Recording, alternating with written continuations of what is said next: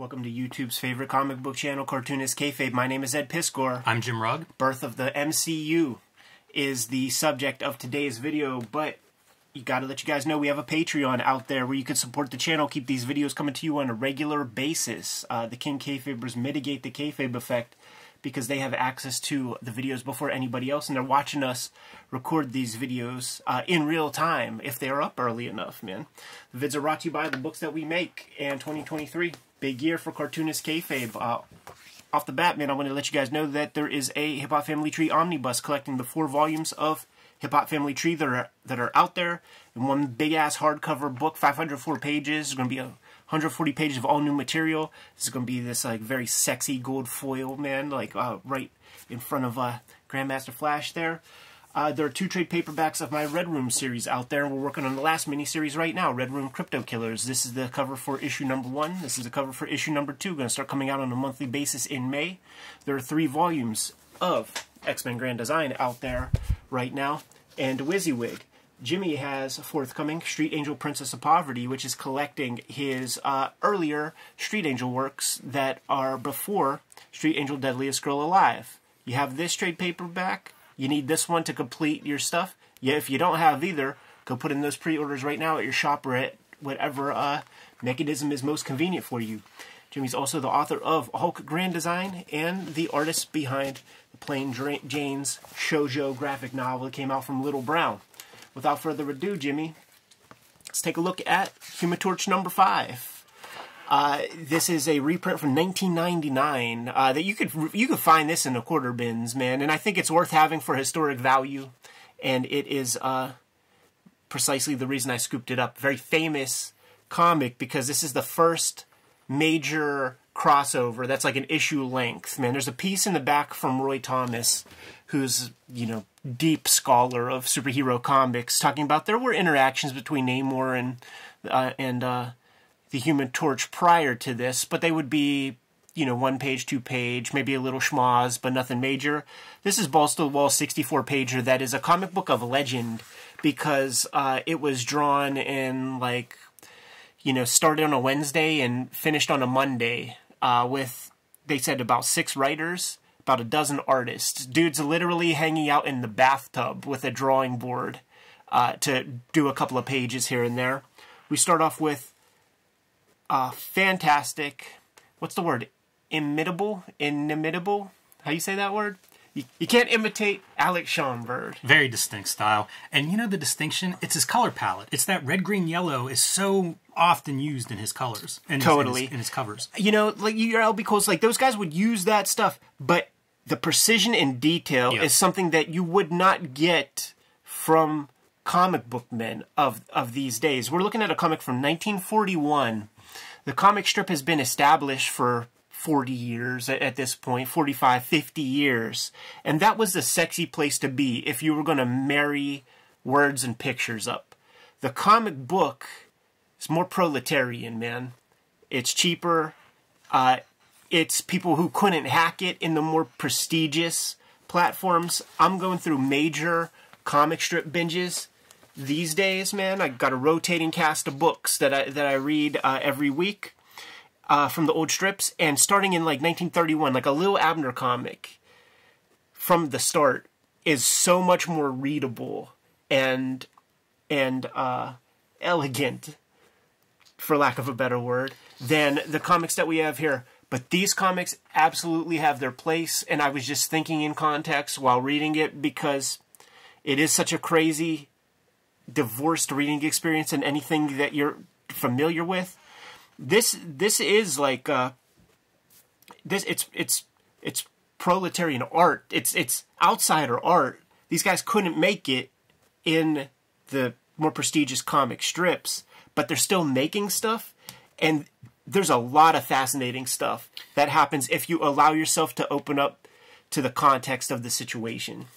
Yeah, and there's a lot of weirdness around this stuff. Like, I brought this, and I don't know that we need to look through it, but it's a collection of comics from this time period, late 30s, early 40s, and it kind of illustrates exactly what you're describing, Ed, in that, like, it's a different form, and they're trying to figure that part out. And then the other part of this that's different is what those strip artists is getting paid is probably about 10 issues worth of what a comic book artist is getting paid. Right. And, you know, time is money. So these guys are dashing out these comics as fast as they freaking can because they're getting paid nothing. Right. You know, this is post-Depression era. They are often very young and kind of unskilled, you know, not in league with these high-end comic strip guys, and combine that with, like, we're doing 8 pages instead of 4 panels.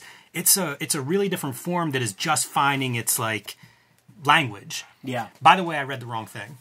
That's fine. I read Marvel Mystery Comics 8, 9, and 10, which is 1940, and much rougher art than what I'm seeing here, even though it's Bill Everett and Carlos Burgos are still credited with that. Yeah, like, let me tell you something crazy about this issue. Because of, like, those weird mail laws, rules, circulation issues, I think there are 2 Human Torch number 5s.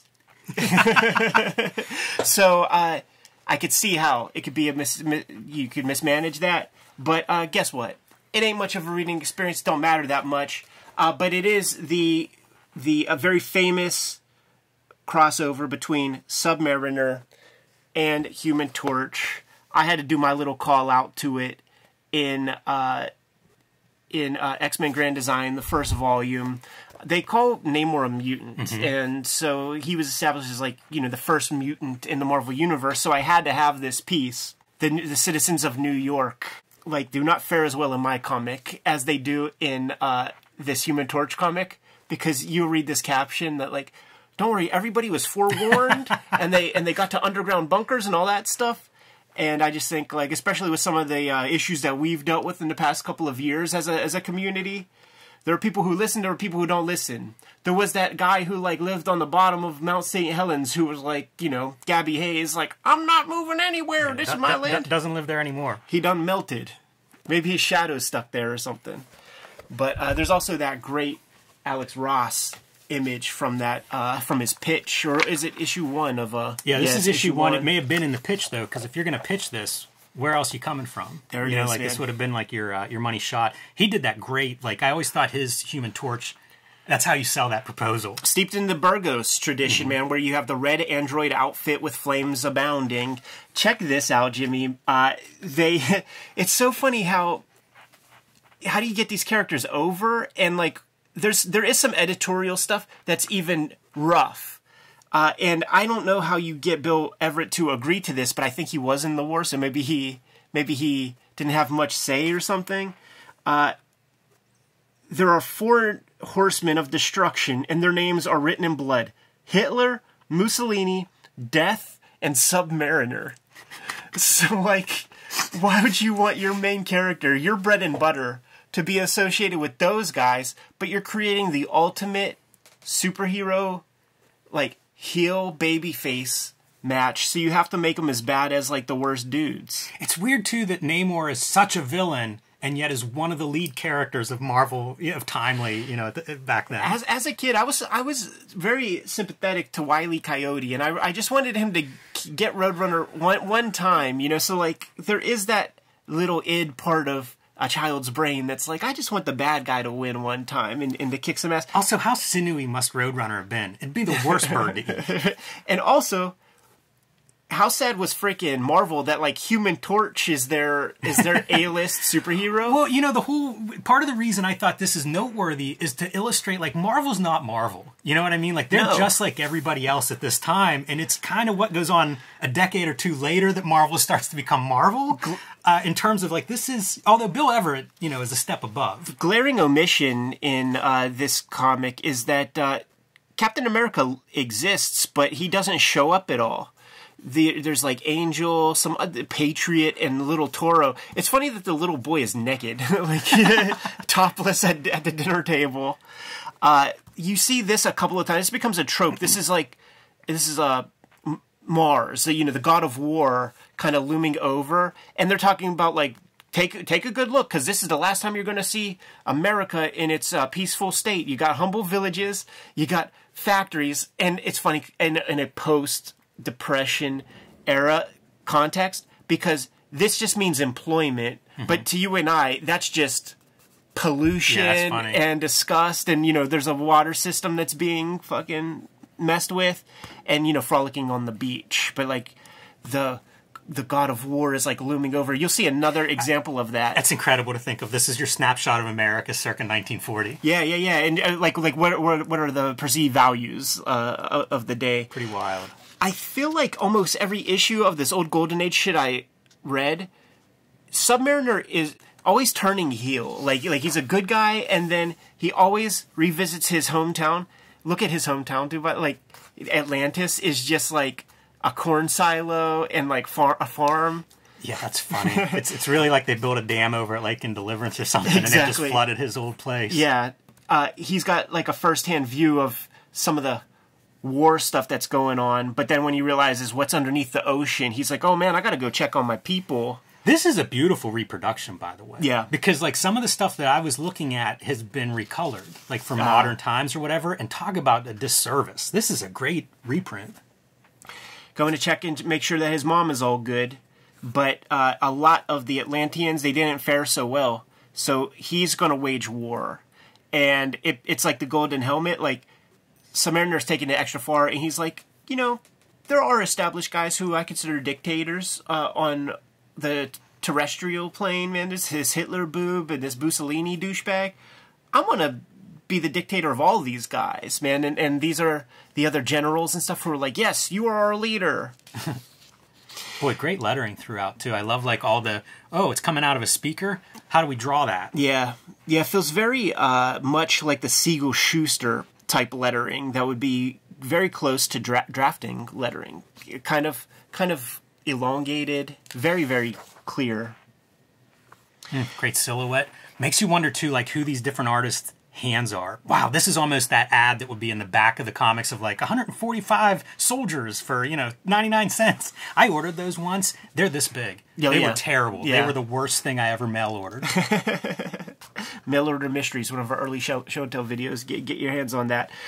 There's a reporter character that must be a recurring Marvel character. You know, one of the noteworthy things of this issue is that it's one big giant story told in like 4 or 5 parts.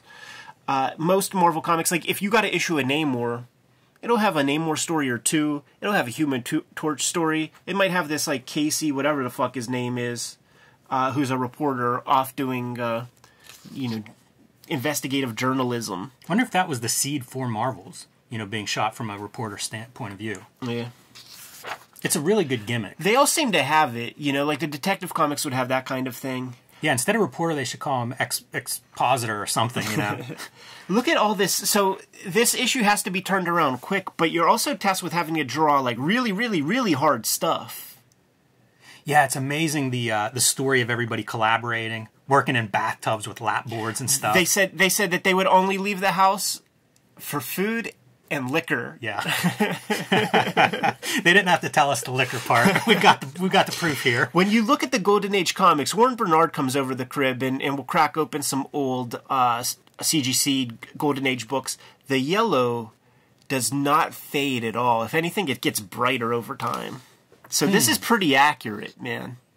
Makes you wonder what's in that ink back then. Right. I love that the notes that the guy's getting is lettered perfectly. It could be a caption. Right. This, I was like, what the hell? He's like tweaking his own nipples, and they're like, look, he thinks he's Mussolini. And you can see those old videos of Mussolini standing in front of people.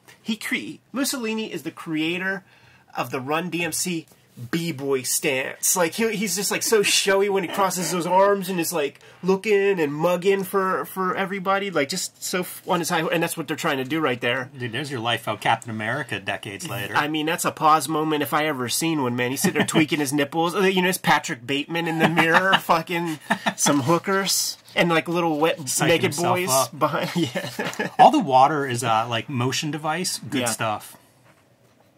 They do make the most out of this. Cool to see like your 9-panel grids and things too. Early standardization of comic book page layouts. There is no getting these guys over as superheroes in any way either. So like, Namor's this boob fucking villain, right? That's like a failed dictator. Yeah, triangle for a head. With Mussolini and Hitler. So like, how does that make you feel about him?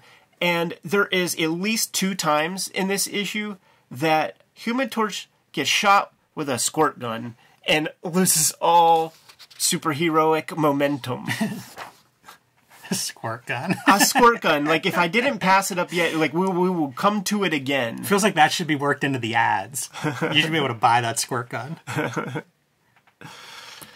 There's our dictators and our Russian Confederates. How many comic books has Hitler been in? Totally.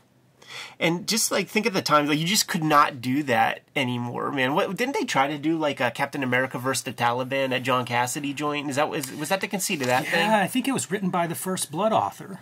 No, it was, Where'd he send Captain America to Afghanistan? Like, I think he did do one, but the one that I'm thinking of is not that. I don't exactly know that one. Did John Cassidy draw that for him? I don't know about that. And look at this. Remember Khazar, or is it Ron Friends called it? Khazar? Khazar. It becomes a biblical story, Jimmy. And Khazar decides to build an ark to get all wildlife on that thing to survive this is cataclysmic amazing. fight. Do you think this is like the Khazar artist? This is his role in this comic, in the comic jam? It could be, because that's what a lot of this stuff was at this time. And that is getting your guy over. Like, if I'm going to do this crossover, guess who's making a special appearance? Totally.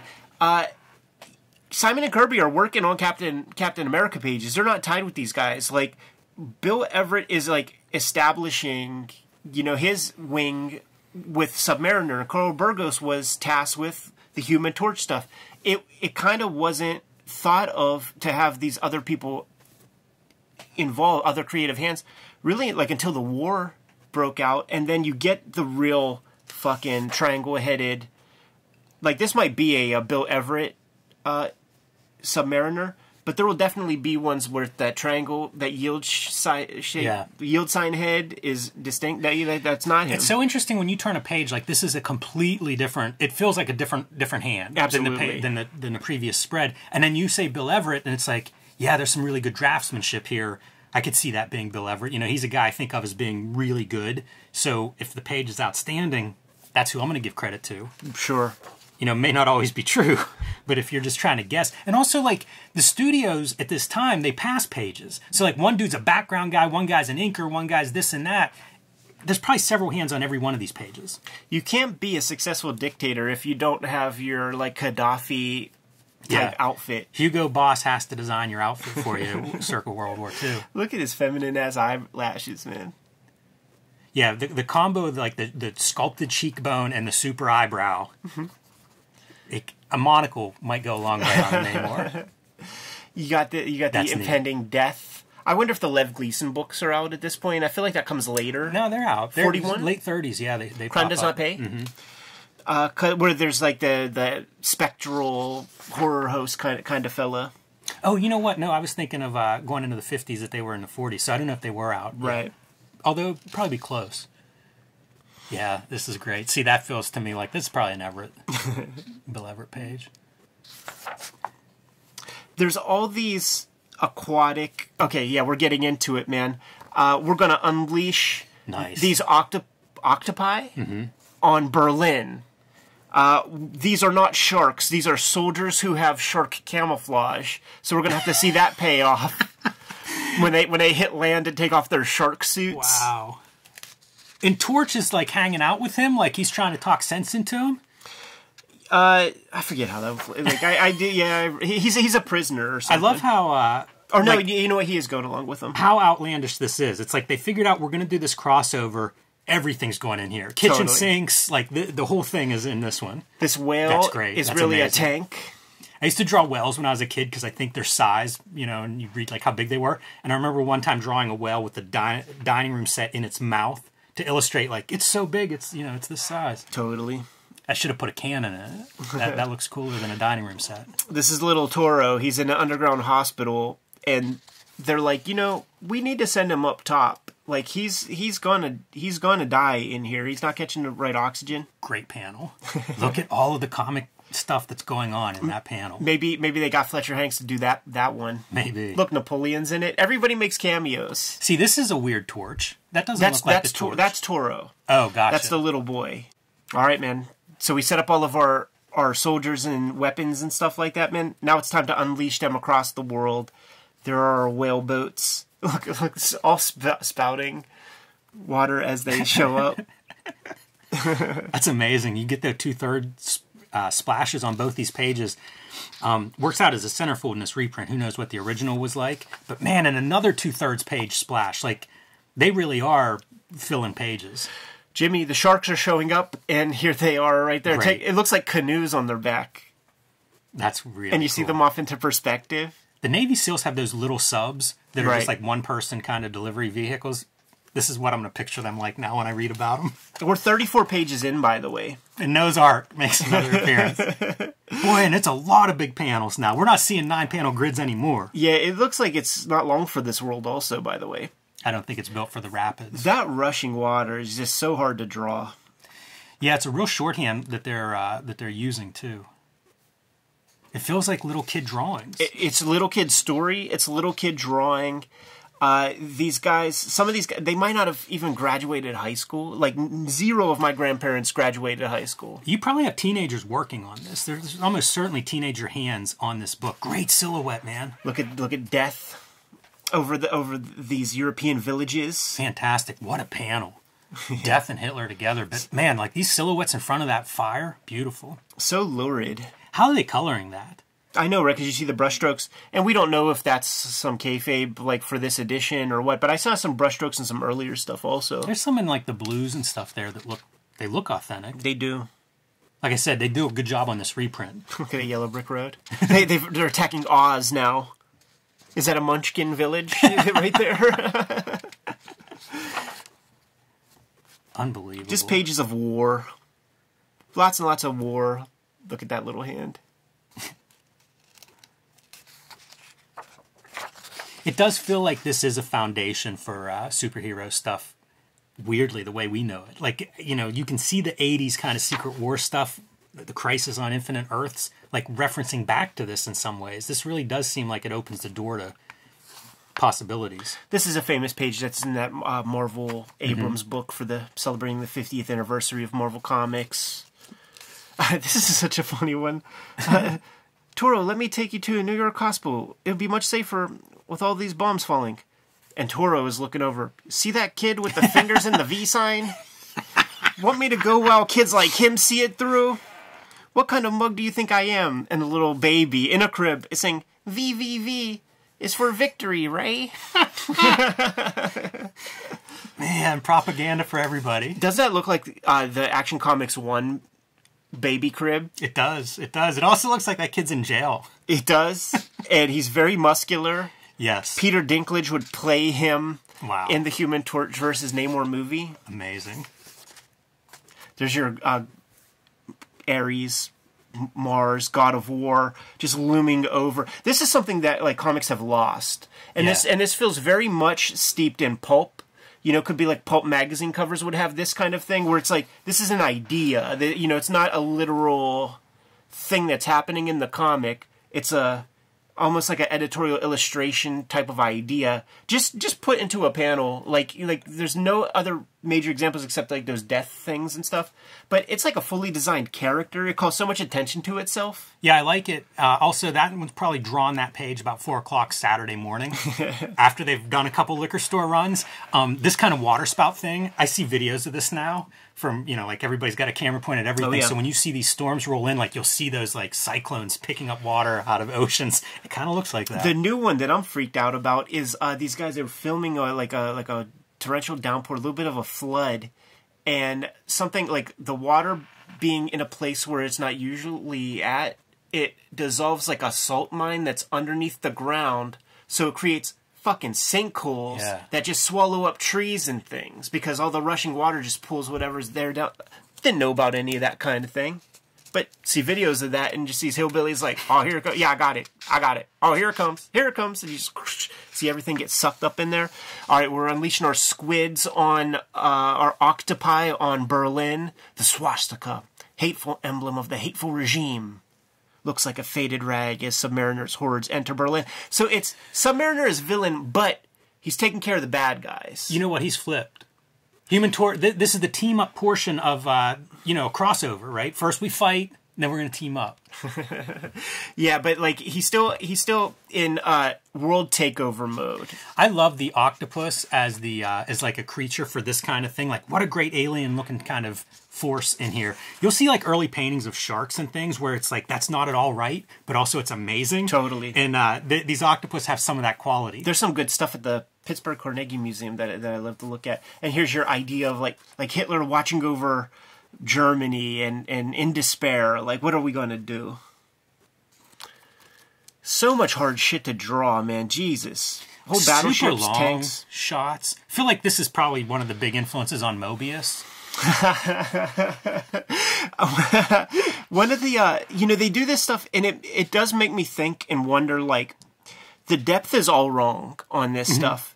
And how do you make it right? Like, I think it has to do with, like, accurate perspectives and things, abiding by a vanishing point properly. But I bet you if you, like, set this up, even if it were real, like if you arrange tanks, if you had your unlimited budget and shoot a photo, like you're just not going to get this kind of like weird dynamic that you're getting in this made up compositions and made up perspectives. Because every once in a while, like I'll see that stuff where it's like, no, I'm going to do this right. And then it's the worst drawing. Here's how we have to establish that this is Italy that just got fucked up, man. Mussolini's proud fleet, hopelessly mired in the mud. We have from the battleship Mamma Mia being shouted a couple times, and then you have this fella right here saying, this is like being caught in a barrel of spaghetti. What a disgrace. Jeez. Maybe that was, a metaphor back in the day. We're still not in America yet, Jimmy. Does it come to America? It does, man, because we got to take it to the streets, man. This is the New Yorker panel. This is the one that I reference, which is like another image that was in the big Les Daniels Marvel book. That's a great panel. And this is the part that describes how the people of New York all got to safety. Because he's a villain, but you can't make him so awful. Man, what a block of text. Yeah. That's an illustrated picture book right there. I think, I wouldn't be surprised if that's a paste up where it's like just too far. Martin Goodman's like, we live here. Like, we sell most of our books here.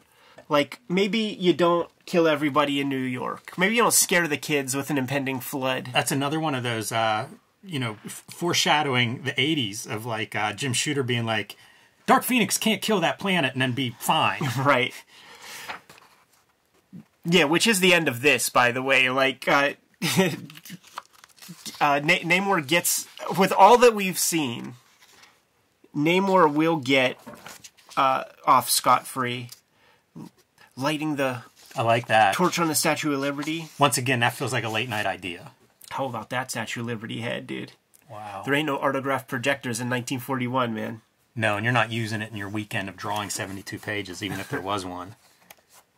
You know what there was is the trace thing, where it's like you would have the pointer and you would have your pencil and you could kind of adjust, like if you're going to blow it up or whatever. Oh, yeah, yeah. And you trace the drawing, yeah, or the image, the reference. Pantograph. Yeah. Yeah, old technology. So here's the deal. It turns out that Namor had a spell cast on him by this vixen right here, this Cleopatra-like Atlantean with these big eyes, man. But he's did his face turn, and he's embarrassed, and he set a lot of things in motion that he and Human Torch, with a little assistance from Toro, they have to fix it all in 2 pages. And Jimmy, they do. Yes. Jimmy, they do. The president is granting you freedom to you and your people on condition that they behave. That's all you have to do. It's the word, just behave. That's amazing. I love that torch face. That's great. It's almost taken the Rob Liefeld, Todd McFarlane Spider-Man idea to the ultimate level. Such a menacing looking character. It's incredible that that's like your early prototype of a superhero. Right. It feels fanzine-ish, so it's so proto, and then what a great ending, dude. Just a big old question mark. Mm-hmm. There it is, dude. First big crossover in comics history. It's an elemental war, water versus fire. And in this 1999 edition, you got a little piece of verbosity from Roy Thomas, who is, publisher of Alter Ego fanzine for decades and decades and decades. Always kept his foot in the Alter Ego universe. Drops a lot of science about the creation of these characters, their earliest interactions and everything that went into building this issue.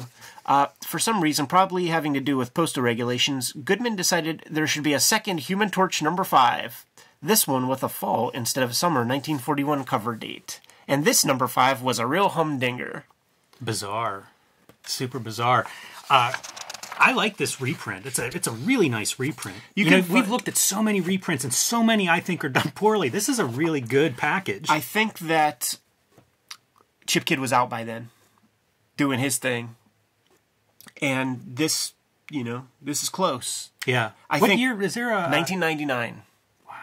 That's pretty early for a nice, like keeping the yellow pages and everything. Like, that's what I'm saying. Really nice. Like I don't think it would have happened if Chip Kidd didn't sort of allow everybody to realize that's a cool thing.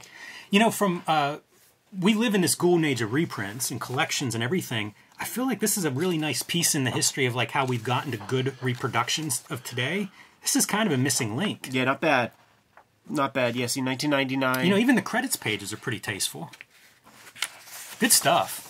I'm glad we looked at this. I'm sorry I read the wrong one. It is mentioned in that Roy Thomas afterword, but I'm thrilled to look through it, and it's one that'll be on my list now. Yeah, so the thing that you read, it was still an interaction between... It was, yeah, and it was the same creative... Well, I mean, it's Burgos and Everett are credited as the artists. It's probably nicer looking than this one, right? It is not. It is not. No? No, it's raw stuff. But it's like 20 pages worth about, even though it's kind of like there's a little bit in issue 8 and a little bit in issue 10, but really the crossover is issue 9 of that Marvel Mystery Comics. Right. But much, nowhere near the bells and whistles that you have here. Like, they really look like they're going for it here. For sure, man. You can find this in the dollar bins, man. There's almost never a dollar bin that I dig through that has a big mishmash that does not have this exact issue in there. Yeah, very cool. Kayfabe affect me on this one. Kayfabers, like, follow, subscribe to the YouTube channel, hit the bell. We'll notify you when new vids are available. King Kayfabers get to mitigate that kayfabe effect by watching us record these videos on the live stream. They provide instant feedback that we're watching while putting these videos together, but they get the completed episodes before anybody else also with their support to the channel. But the videos are brought to you predominantly by the books that we make. So Jimmy, please tell the people what you have forthcoming. Street Angel Princess of Poverty is my next release. It'll be out in July from Image Comics. 20th anniversary of Street Angel collects all the Street Angel comics that are not in Street Angel Deadliest Girl Alive, including one that has not seen print before, plus a lot of bonus art. So pre-order that one now wherever you get books. Also, pick up Street Angel Deadliest Girl Alive back in print after almost a year out of print. So if you missed it the first time, you're in luck. I also have Hulk Grand Design and the Plain Janes, and you can join me on patreon.com/JimRugg, where you can see my latest comics being serialized every Tuesday.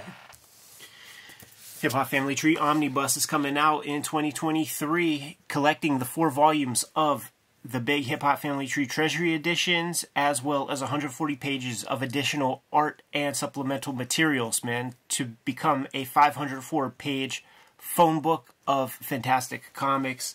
Scoop this up in time for the holidays. Let us know how many of these things we need to print up when we're about to hit that button. It's going to be important information for us to have.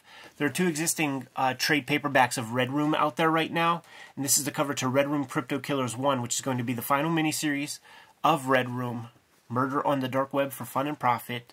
It's going to start in May on a monthly basis. This is the cover for 2.